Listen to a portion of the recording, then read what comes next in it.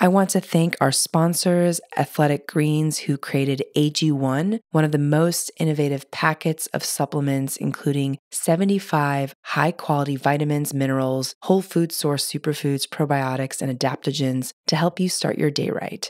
These ingredients support your gut health, your nervous system, your immune system, your energy, recovery, focus, and aging. I personally started using Athletic Greens and love the way I feel in the morning after I drink it. And I no longer have energy crashes throughout the day. And the best part is that it's delicious. The founder of Athletic Greens created AG1 because he experienced a ton of gut health and ended up on a complicated and expensive supplement routine to recover. Right now, it's time to reclaim your health and arm your immune system with convenient daily nutrition. It's just one scoop in a cup of water every day. That's it. No need for a million different pills and supplements to look out for your health. To make it easy, Athletic Greens is going to give you a free 1-year supply of immune-supporting vitamin D and 5 free travel packs with your first purchase. All you have to do is visit athleticgreens.com/Yasmin. Again, that is athleticgreens.com/Yasmin, YASMEEN, to take ownership over your health and pick up the ultimate daily nutritional insurance. Hi, my name is Yasmin Tarehi, and this is Gateways to Awakening, where we host one-on-one conversations with leading experts in wellness, well-being, and spirituality. Today's episode is about how changing your beliefs and your subconscious programming can change your life with Lauren Sedbon. Lauren is a mindset coach who uses her unique take on subconscious reprogramming to help people shatter their limiting beliefs and create the life of their dreams. She specializes in working with creative entrepreneurs, business owners, and individuals that want to make a massive impact on the world. Lauren's background gives her work a unique perspective that creates harmony between applied psychology, spiritual concepts, and practical steps for changing your life. And her coaching company, Think Manifest, offers 3-month transformational coaching programs for people ready to take their life to the next level. And you can also check out Lauren Sedbon on YouTube, where she currently has a community of almost 10,000 plus subscribers. And that is actually how I got to know her as well, through someone that she coached, and that's someone that I grew up with really in my 20s in New York. So Lauren, thank you so much. Welcome to the show. Thank you so much, Yasmin. I'm so excited to be here. And one other thing I did not mention is that when Lauren and I actually had a kickoff call, I was so impressed by her ability to really understand the world of manifestation that I actually signed up for her 3-month course. So I'm now in the student seat in the course, and I'm just so delighted and excited to have her on the show to share her knowledge with us. So Lauren, to kick it off, what is your opinion on how our thoughts are really impacting our lives? This is such a great question. And I think that it's one of the most underestimated aspects of what actually impacts our lives. And what is the area we need to spend the most focus on is, in fact, what are our thoughts? What are our deepest beliefs? What are our feelings about certain topics? What are the stories that we constantly tell ourselves as we move through our daily life and as we try to achieve the things that we want to in this world? So to me, thoughts are probably the most important thing to spend focus on and time on. And that's why I spend so much time on it with my clients. And, it is essentially a mindset program. How can we actually connect with our own voice and really discover that authenticity of what is it that we really desire and what do we want and how can we align our thoughts with that? That's a really great question. And I think that one of the most difficult parts of this process is first learning to hear yourself, first learning to understand, where do you end and others begin, right? Where is the separation between you and others, and what are actually your thoughts and your beliefs and your wants and your desires, and what are the thoughts and beliefs and wants and desires of the people around you? And as we go through day-to-day life, and we've been programmed over so many years to want the things that other people want for us, or to believe the things that other people have told us are worthy of believing, we can lose our sense of self. So I would say, like, if I could give one tip to the beginning of that journey to rediscovering yourself is meditation. I think meditation and just silencing the mind and really seeing what's passing through your mind on a daily basis is probably the easiest way to start to uncover what are you thinking and is it really you? And how long do you meditate, and what's sort of the sort of process of meditation? Do you just sit in silence for 10, 20 minutes? Do you do it morning and evening? What do you suggest people do if they're beginners? I think for a beginner, it shouldn't be about the time. It should be the level of depth and awareness that you bring to it. So I would say, even starting with a minute to 5 minutes can be a massive difference for someone who's never been aware of their emotions and their thoughts. That can make a massive difference, even just a short period of time. But more about like being with the self. You see, a lot of the times we're really just avoiding the self. We find ourselves like chasing after things or like diving into our work or distracting ourselves with relationships. And so we're kind of avoiding the self. In meditation, it allows you to actually sit with the self and look at the self. And honestly, in the very beginning, that can be very hard for people. I find if someone really doesn't want to meditate, they probably need meditation the most because they're avoiding the self the most. Right. And I love that you speak about these kind of ranges of those who completely abandon the self and then those who maybe over-identify with the self. And so that to me is really fascinating. Can you talk to us about what that means and how that manifests in like the day-to-day real world and especially in relationships? Yeah, I think that to really have like a satisfying life, one where you don't feel like you're living for other people, you have to be able to really hear yourself and be able to identify with the things that are important to you specifically. And I think that we lose a lot of that. And then I think that there are also people who are highly identified with the self so much so that they don't recognize others. And so I would say that that's more about coming to a balance.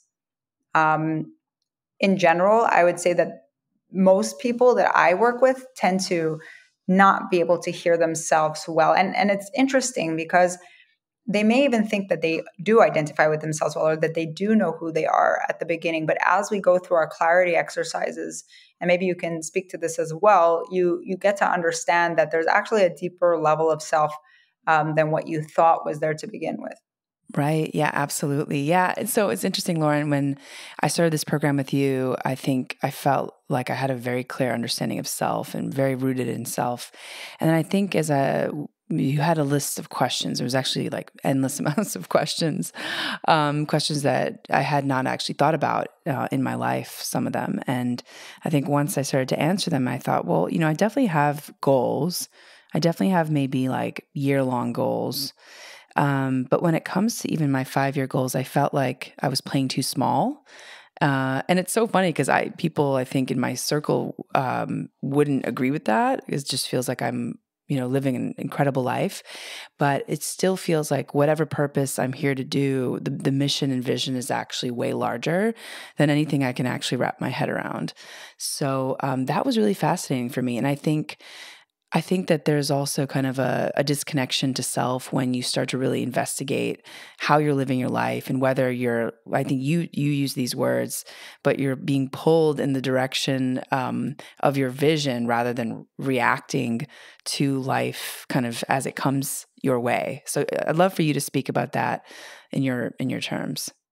Absolutely. I think that our default mode is to just avoid obstacles and to move away from fears and just like kind of put out each fire as they come into our life and basically just react to everything that's happening in our life.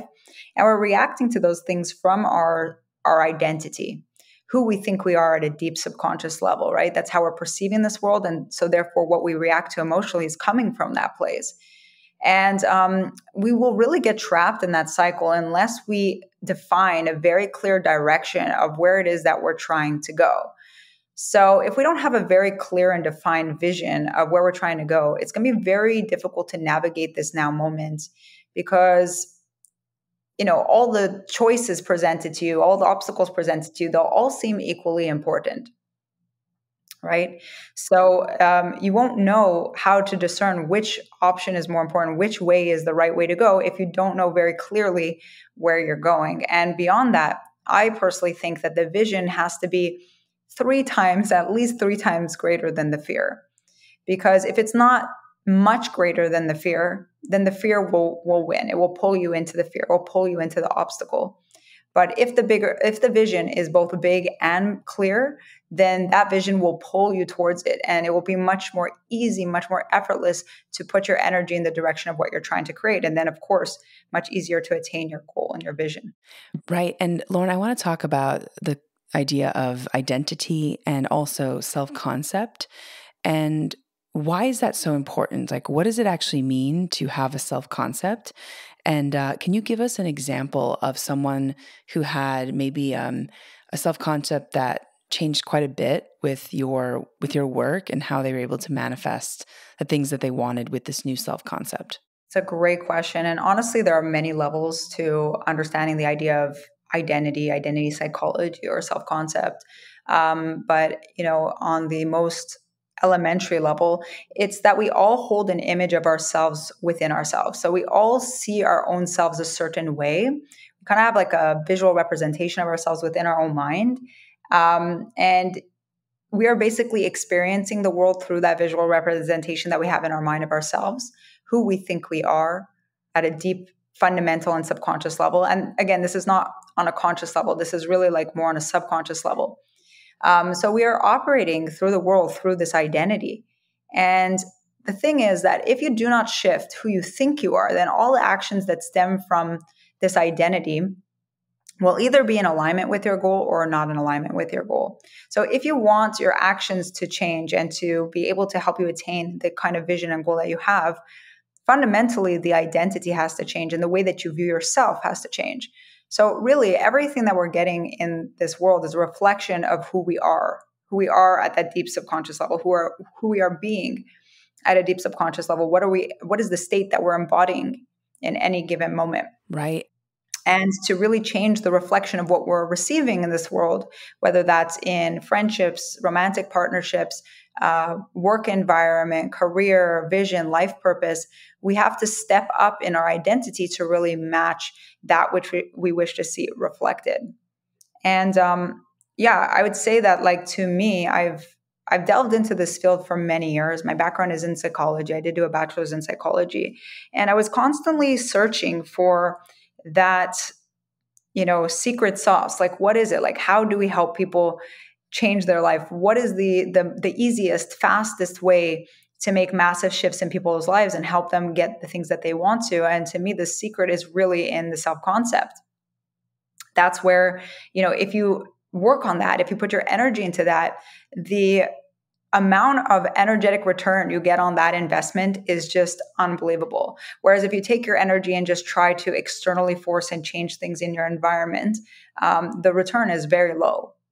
So to me, that's always the best investment, is to invest in yourself, invest in your mindset, invest in the way that you're viewing yourself, and work on those things that potentially people are avoiding in self, and uncovering those things and bringing awareness to those specific things that are allowing for their life to reflect back a picture that they don't really want to see, let's say. Right. And my clients have had amazing transformations with this. I'll just mention your friend Shithol. There's an interview with her on my channel, which is great, on the YouTube channel, where you can kind of hear about her journey. So she does share this. But when she came to me, she wanted to manifest a relationship that was very deep and connected, and she was having issues with that. She hadn't met anybody, and she also wanted to be in television, and that was something she always dreamed about, and she wasn't having much luck. Actually, she tried for 5 years and it didn't really seem to go her way. And really, within shifting these concepts within the identity within just a few months, everything came together, really. She got a role on that show, Indian Matchmaking, You can see her on Indie Matchmaking season 2. And she did amazing on that show. I really loved it. And she also found love in a beautiful romantic partnership that has that depth of connection that she was looking for, even though everything around her looked like it wouldn't be possible. She wasn't in a better position, let's say, than the average person. We all have those feelings of like what you want is not possible for you. So we can all really, I think, resonate with that idea. But as she made those changes in herself and she really did the work, and she talks a lot about that, even on her own social media, about really doing the internal work. That's what allowed her to really create this beautiful life for herself. Right. Yeah. It was so powerful. I really loved that conversation between the two of you. And I've also watched many other conversations between you and some of the other clients. There's one in particular also about a woman who recently divorced. Maybe you could speak to that as well, and some of the other success stories, just to kind of root people in like the process. Like, okay, how did they change their mind about what was possible? Like, what were the pictures that they started seeing in their mind's eye? And also this idea of the self-concept and identity.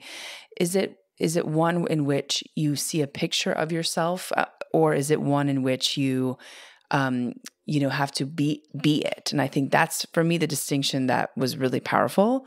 So I'd love for you to talk about that. I know there's a lot of questions in there, so feel free to pick whichever one resonated. No worries. So I'll start with Lori because Lori is a great example. Lori's a wonderful person. She really made massive changes in her life, as she talks about in the interview as well on my channel. Everyone's welcome to check it out in detail because she's made such unbelievable changes in her life, changed her entire vision of herself, and therefore changed everything that she got from in every area. She really up-leveled every single area of her life in an unbelievable way. But what she says is the thing that helped her make the biggest shift was recognizing her own negative self-talk and realizing that the foundations of self-love were not as strong as she thought, and her perception of herself in this world was not as strong as she thought, and that there was a lot of negative self-talk and holding ideas in the mind that were opposing that which she wanted to create. And this is really the main issue, is like, it's not that you won't face opposition in this world outside of yourself, but if in your own mind, right, this is your own mind, nobody else is in there except for you. If you're in your own mind and in your own body, you are divided within yourself, your energy is divided within yourself, obviously that's not the best position to take, right? Right. So the way I see it is pragmatically, we need to always be in the best position energetically, like preserving and using our energy in the best way possible. And the best way to use your energy possible is to know very, very clearly where you're going and putting all of your energy, emotional, mental, spiritual, physical, any kind of energy, your presence, your financial, your finances, even every kind of form of energy that you could possibly have, pointing it in the direction of the goal. So that requires deep clarity. And that also requires creating unity within your own mind and being. Right. Right. And can you speak about your own manifestation with some of the ways that you were able to kind of up-level your own, let's say, financial success? I'd love for you to really give us some case studies, and also what worked for you. Like, what were the things that you were telling yourself? And then we can dive into the 3 themes that you speak about in your coaching practice. Sure. So, for me, growing up, I grew up pretty financially disadvantaged, single mom, made $28,000 a year and raised 2 kids on that amount. And so the idea of like having a financial abundance was very foreign to me for a very long time. I never really had more than like $500 in my bank account. So I really, when I say that I understand what it takes to change your financial situation and change your money mindset and start thinking from different things, and that it is absolutely 100% connected to your identity and your beliefs about, let's say, finances, right? So I really know what it is to come from that perspective. And I worked in sales for many years, and I was always doing quite good in sales. I was pretty good. I got good after a while, and I started to see financial success, but it always felt like very hard work. It was very emotionally draining. It was very difficult. It felt like so many things were completely out of my control that I was just waiting for something to go my way. And it felt like I didn't really have control over my finances, and I didn't have control over the way that things would go. And this was like some years ago now, probably like close to 6 or 7 years, maybe more. I discovered the concepts of subconscious reprogramming and overcoming my own limiting beliefs. And at first, I really didn't believe in it, to be honest. I was a very skeptical person, and I was extremely empirical minded, and I didn't believe in anything woo-woo or spiritual whatsoever. And I was like, okay, let me try this out. Let me be truly empirical. And truly empirical means that you don't judge something as whether it's true or not, whether the subconscious reprogram overcoming the limiting beliefs would work or not. Let me just try it and see what the results are. And if the results are good, then obviously I will go with that. And I tried it out. And, within 2 weeks of spending a lot of time and attention on reprogramming my subconscious, pulling apart my belief system, really looking at what do I tell myself on a daily basis? What am I consuming in my environment? What am I reading? What am I watching? Who am I spending my time with? Really looking and pulling that apart like piece by piece, and then spending tons of time being aware of those things and reversing those things. I literally, within just a few weeks, that next month, I tripled my income and I halved my work. And that was something that just really blew my mind. And once I realized that, I was like, okay, this is the field of study I want to be in. Wow. And so I'd love for you to talk about how psychology, like your experience in actually both sales and psychology, kind of helps you as you move through this world. I mean, you briefly spoke about it in this last example. But how does having that kind of worldview help with the world of manifestation? Absolutely. So I think I fell into a trap for about a decade that a lot of people fall into, which is the consuming knowledge, just constantly consuming like new methods, new techniques, new ways of thinking, and thinking that is going to get you some kind of change. But actually, that doesn't get you any change. What gets the change in your life is who are you being? Not what do you want, not what do you know. The answers are not out there somewhere. The answers are all actually within you, and you can start practicing being the person who would have the things that you want to have.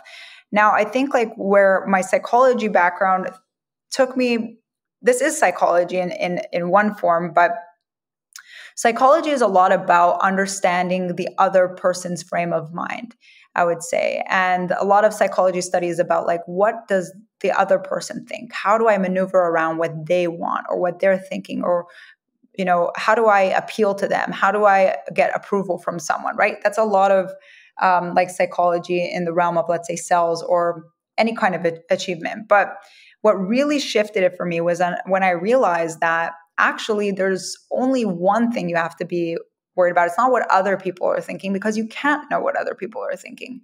It's about what are you thinking, right? You can't change what someone else is thinking or what they're feeling. So knowing what they're thinking and feeling is kind of not the best use of energy.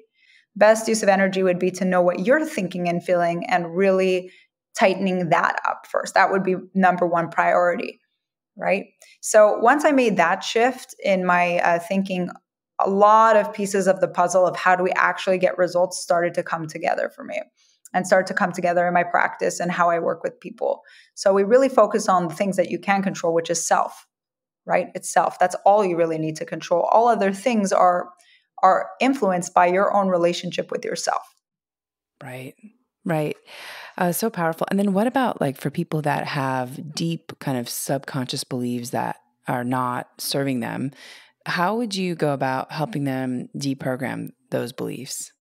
Great question. So I think something that has to be mentioned here that is never really talked about, I almost never hear people talk about it, but your subconscious beliefs are not really beliefs. Like, they're not thoughts. Okay. Thoughts are like the noise from your subconscious beliefs. Well, there's two types of thoughts. There's your unconscious thought, right? And then there's your conscious thought that came from you and you decided to think it. But then, the majority of thought is unconscious thought.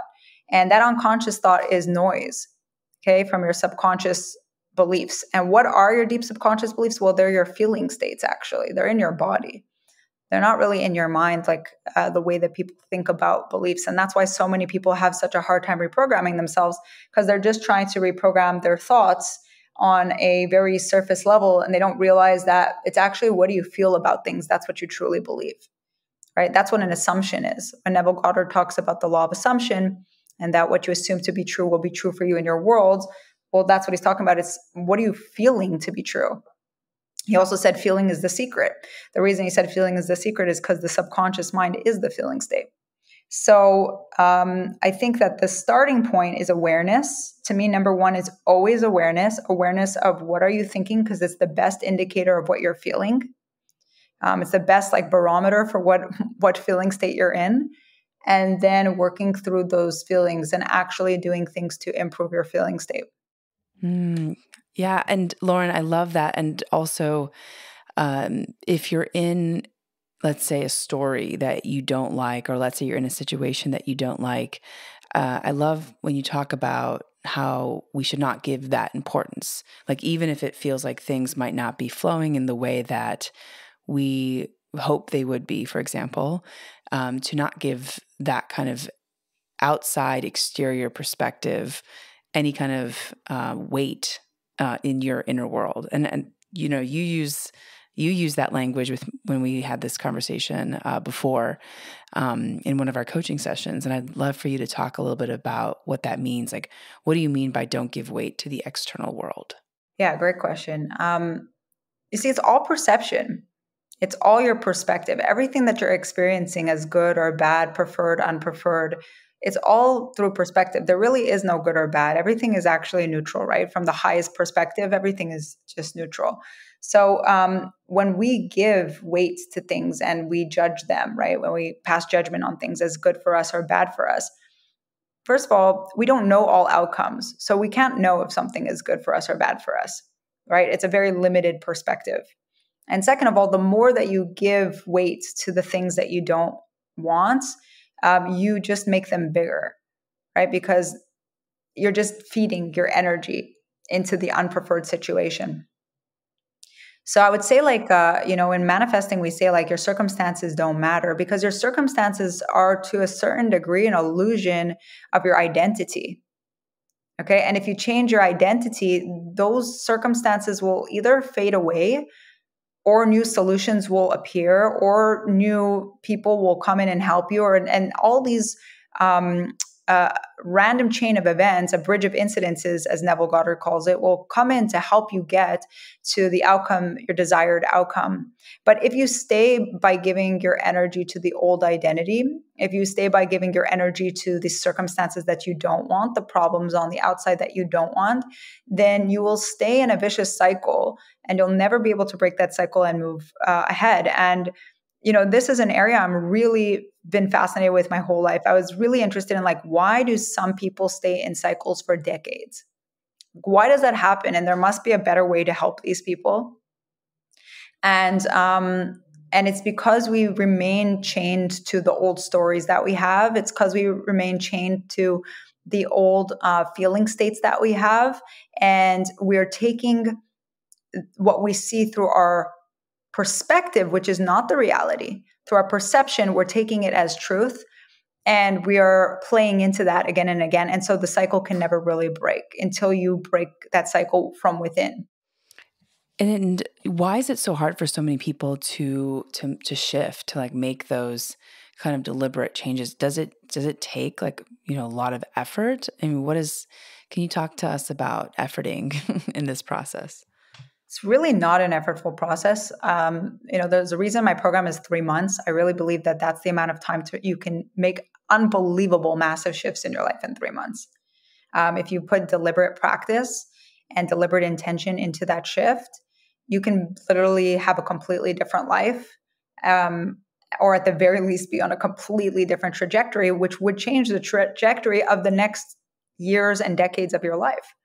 So it's not hard. It doesn't take a long time. As a matter of fact, I see people shift within weeks, with big, massive changes happening within 2 to 3 months.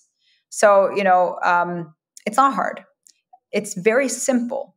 Okay. It's very, very simple things that you need to do. You just need to actually know what to do, and do them, not think about them, not read about them, not watch about them. I think a lot of people, the reason a lot of people have trouble getting results, and I'm sure you can attest to the way that I run my program, it's a bit different than a lot of courses, is because people get very caught up in a knowing trap.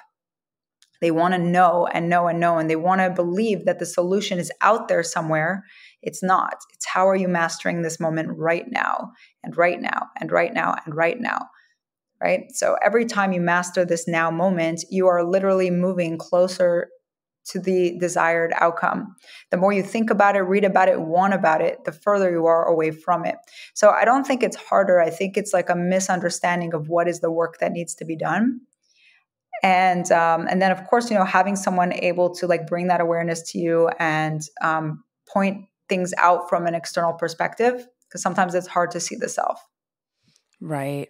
Yeah, absolutely. And so I have this like, I don't know why I'm going back to this time when I was in New York, like over 10 years ago. And I think I was doing this work kind of unconsciously because of this track that I used to listen to by Deepak Chopra. And it actually said, I will judge nothing that occurs. And I actually made a promise to myself for 1 year that I would not engage in any kind of negative talk towards others or myself.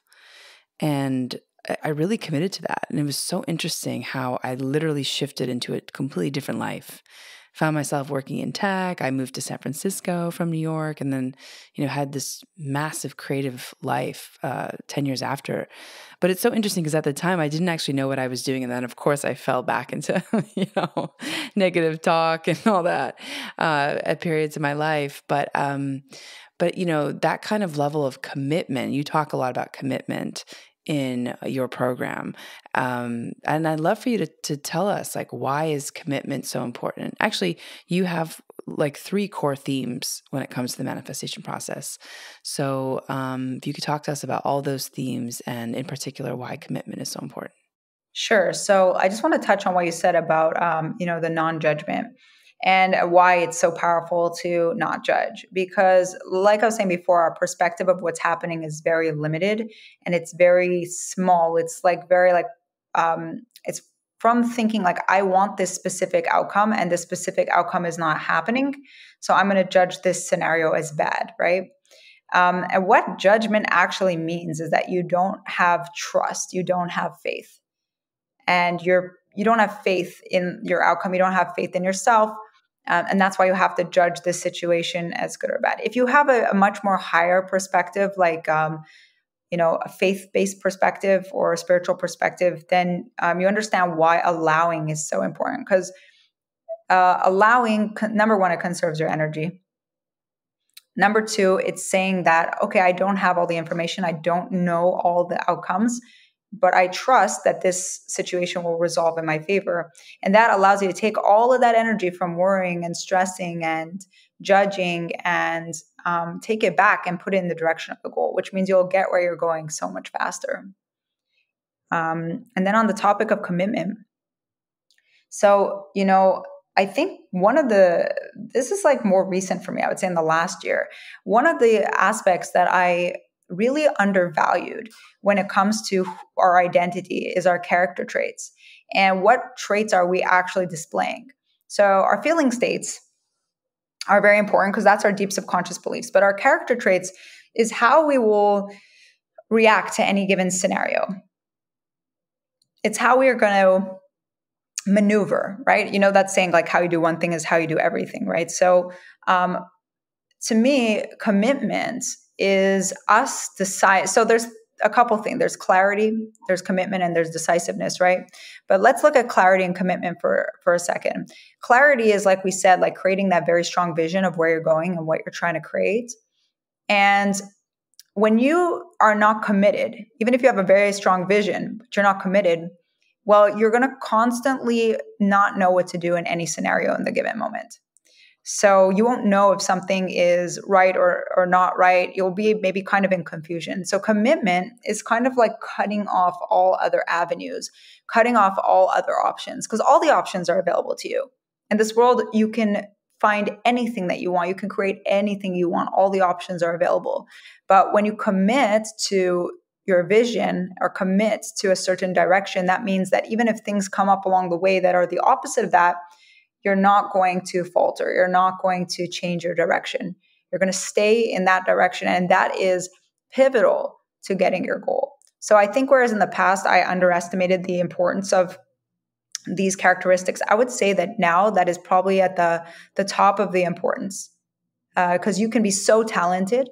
You can have everything going for you. But if you do not have if you've not developed those aspects of your persona, you'll have a very hard time getting where you're going. Right. Yeah. I think that's so fundamental to this piece. This, clarity first, and then commitment, and even just the character piece. I think all those things. It's when you actually spoke about clarity for me, that was really game changing, because I tend to have like a very strong like level of commitment to things, but not enough, clarity for like the long-term vision of like what's the end goal? Like, where am I actually going to? So I think those two pieces together in itself just feel so transformational. So, Lauren, I'd love to talk a little bit about this concept of living from the end. What does that mean? Like, let's say, and can you give us an example, just like really rooted into a story of someone that used this concept, or you can even use a hypothetical? Yeah. So living in the end is a concept coined by Neville Goddard. And he talked a lot about this topic of reality creation. He pulled a lot from the Bible and reinterpreted the Bible in ways to explain our divine power and how we can actually create our reality through our imagination. And so, living in the end is the idea that if you can imagine your end and you can imagine what it would feel like to be in that end. Living in the end means that you bring that feeling from the end into this now moment, and you live in that feeling state that you would be at in the end right now. And that doesn't mean that you have to have the things that you would want to have at the end. Obviously, that wouldn't be the case because you're at the beginning, right? But you would bring and you would transport that state to the now moment, and you would start being in that state even though you're not at that end. And that it is the state, basically, that attracts all the things that you want to you. It is the feeling state that you are in that finds the way. And I really believe that as well. I don't think anything is really happening through logic in the mind. I think logic in the mind is an afterthought. It's a process that happens after, and all things are happening first and being selected first through something much deeper within our being. You can think of it as soul or deep feeling state or anything like that. And then everything is being kind of processed by the mind as an afterthought. So if you change the feeling state, actually, even though it's counterintuitive because everyone wants to do things through logic first, but if you change the feeling state first, actually the logic follows and the solutions follow, right? You've probably heard that saying, like, you can't, solve a problem from the same level of consciousness you were at when you created that problem or something like that, right? So it's the same idea. It's like you can't be the same person and come to a different outcome. So the most important thing is to change who you are being, and who you are being is primarily and dominantly your feeling state. So Lauren, can you talk to us about an example of that? Like, so what would it feel like if you had that thing that you desired? Like, so what's an example of that? Yeah, so it really depends, it depends where the person is at in their journey and how are they thinking about that thing. So to me, there's a couple of things that have to be taken into consideration. Number one is, what is that person thinking about themselves and feeling about themselves? Like, who do they think they are, right? And then what do they think about that thing or that object or that end goal? And really, it's all self. But the way that we think about it in a more practical terms is we think of us and other, like us and that other thing. So, in a practical way, you'd have to really break down, like, what is it that you're trying to achieve? Understand, like, who is the person who would have that thing? What is that person like? And then in everyday things that you do, you want to work at embodying that state more and more. Just being more and more in line with it. Maybe that means, you're you're only an hour a day in the state that you want to be in. That's fine. Next week, maybe it'll be 2 hours a day. Next month, now suddenly, I don't know, you get your dream job. So you're working in your dream job full time. Month after that, you start saving money, right? So it's going to start though from the feeling state that you are that person and you can have those things. And so starting from that transformational state is what is going to propel all other circumstances moving forward. Whereas the way that most people think and why they can't get out of patterns and cycles is they're starting from the opposite. They're trying to change the circumstances to change their feeling. Right. They want the circumstances to change first. And that's just not the best way to go about it. Right. So to give an example, like from one of the coaching clients that you had, like let's say, a person who desires a romantic relationship, they would be feeling as if it already happened. So they'd be feeling as if their partner was already here. And if the job that they wanted, it would be feeling as if it was already done. Yes. And basically, like a lot of people will talk about, let's say, romantic relationships and feeling like there's no good people out there, or I don't know, a lot of limiting beliefs that people have about relationships, about themselves, about others, about, dating. There can be a lot of limiting beliefs that we have to unpack, for example. But really, it's about what do you want to feel in a relationship? Don't worry about what is being presented to you. You can opt out of all of that. You don't have to choose just from what's being presented to you. There are a lot more options than what's being presented. So instead of trying to just choose the best from the situations that aren't the best in front of you, let's design what it is that you really are looking for. What is the feeling that you're looking for in a relationship? What would that feel like? And then by tuning into that feeling, you're going to attract people that match that feeling, and intuitively you will know when something is not it. Problem is, if you don't know what it would feel like at your end, like I said, with being able to make decisions and commitment, you won't know when someone is it or not. And so you'll waste a lot of time and energy in the wrong situations, the wrong friendships, the wrong relationships, and maybe even the wrong jobs for what it is that you're trying to personally attain. Right. I love that so much. It really makes life more fun, right? When you feel like everything is not a slog, that you don't have to, push so hard against things that you desire, that it's just so easy. And it's interesting. I find that even like the less I work, that, the easier things move towards me. And I think just the idea of, putting people on a pedestal or putting something on a pedestal kind of repels it and pushes it away. Or even it's kind of like putting things on a pedestal or putting too much attention on it, even in the form of worry. Like, both of those things I feel like exacerbate like pushing energy of the thing that you actually want. So, but it's so interesting because it's such a test of faith to just have neutrality towards the things we want. Then we move through life with just a level of like confidence, like, okay, it's already mine. I have this. I have nothing to worry about. I'm safe. I'm secure. I trust. And it's a really fun way to also walk through the day, to have that. And I want to talk about something that you brought up in one of our conversations about setting a big goal, like let's say, creating your own company, if you're an entrepreneur working on some entrepreneurial project. And you said to me, it's not really about the company. It's more about you. You are the company, and you're working out your character flaws while you're trying to achieve your goals. I love that point so much. And I'd love for you to talk about what you mean by that. Yeah. So, part of my mission is really to help people overcome their limiting beliefs and their subconscious, negative subconscious programming to help them share their gifts with this world. I know that a lot of people that watch me, and probably the same for you, have very big dreams and visions of things that they want to accomplish and achieve, and what do they want to create in this world.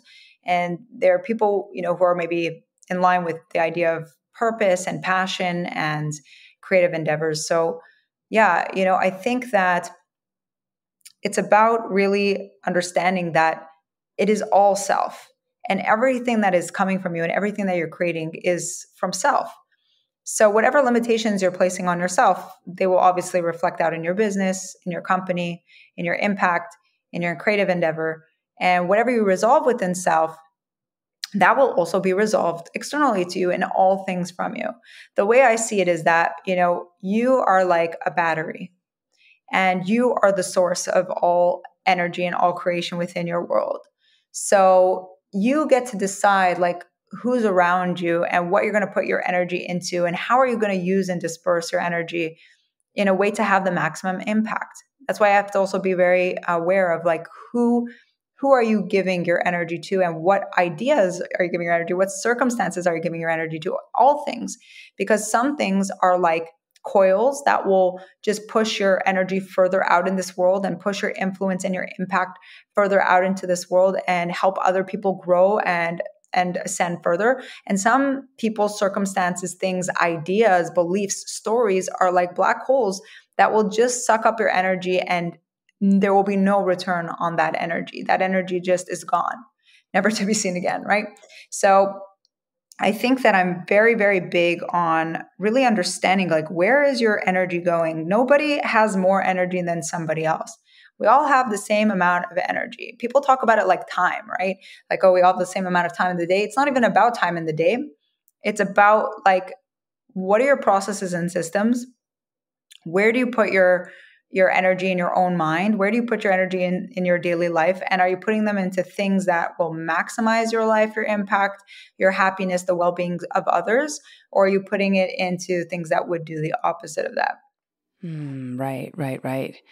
Fascinating. And yeah, and I think the output of where someone is in their life is really a direct kind of transparent indication of where they've put their energy and time, So not time, but their energy specifically. So Lauren, I'd love to know, why do you think this subject is so important, and why did you decide to dedicate your time to this? It's a really great question. Honestly, this is a topic that it's just been ingrained in me my entire life. I remember listening to Tony Robbins when I was like 8 years old and reading books on psychology when I was 12 years old. I've always been very, very fascinated with personal development and human growth and psychology and mindset, and later on spirituality and spiritual practices, and does it really mean to live a amazing life. I've been very interested in self-actualization for a very long time. I think that I felt very out of place when I was younger and wanting to study music, and a lot of people telling me that would have been a waste of time. But to me, it was very meaningful and very important. And I feel like what I try to do is be the voice that I didn't have maybe growing up. Like, even though my parents were supportive, I felt like society was not really in line with the things that I was interested in. And even like when I was in psychology, I felt that I didn't really meet the minds that had similar viewpoints that I did, and they weren't really talking about the topics that I was really interested in, like consciousness. So to me, like, this is the work that I want to contribute the most in this area, because I think that it can have an unbelievable impact in other people being able to share their gifts and really feeling the confidence and the ability to step into their personal vision for life. I think that so many people have so many amazing and unbelievable things to share with this world, unbelievable talents and gifts in music and art and acting and consciousness and business and in innovation. And because we get so programmed so young, people doubt themselves and they doubt their vision, and they don't think that it's possible for them to succeed in that. So they go with what they think is safe. And that always leads to unhappiness. That always leads to unfulfillment and not feeling like your life is purposeful. It's just a matter of time. And so I want to help people avoid that. And I want to help people really fulfill their greatest potential in this life and help bring to this world all of these great inventions and ideas and innovation that otherwise might never be fulfilled. Yes, I love that so much. And for those of you who are new to Lauren, definitely check out her YouTube channel. I'm so excited for folks to listen to everything that you've shared and more. It really was mind-boggling for me and had a lot of ahas. So, Lauren, what do you want to tell our listeners about their wellness and health and well-being? What's sort of your main takeaway? And what's next for you? Yeah, I think that I would like to tell everyone that, your personal well-being is going to be based on how actualized you feel in your life.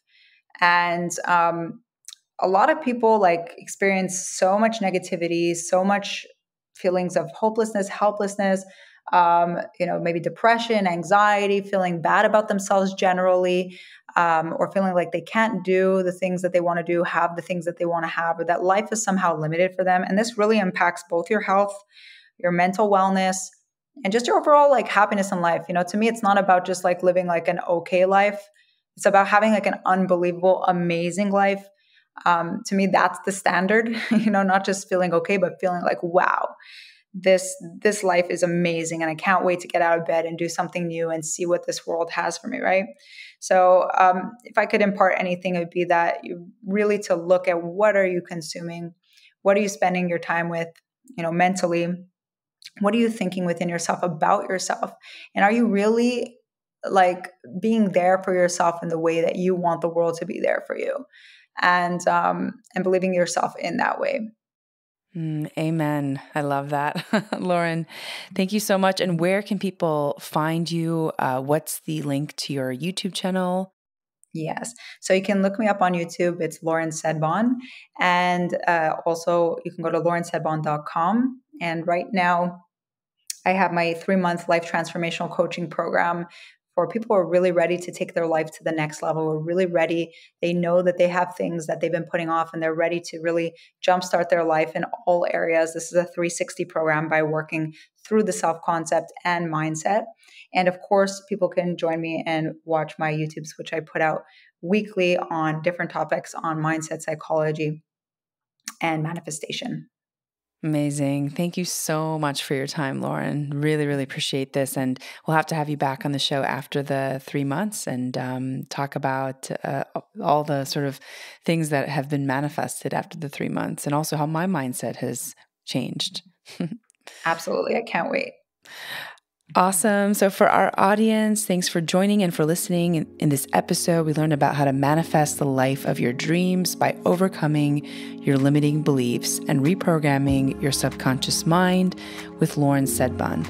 And you can tune in to Gateways to Awakening, where we host one-on-one conversations with leading experts in wellness, well-being, and spirituality. Thanks again.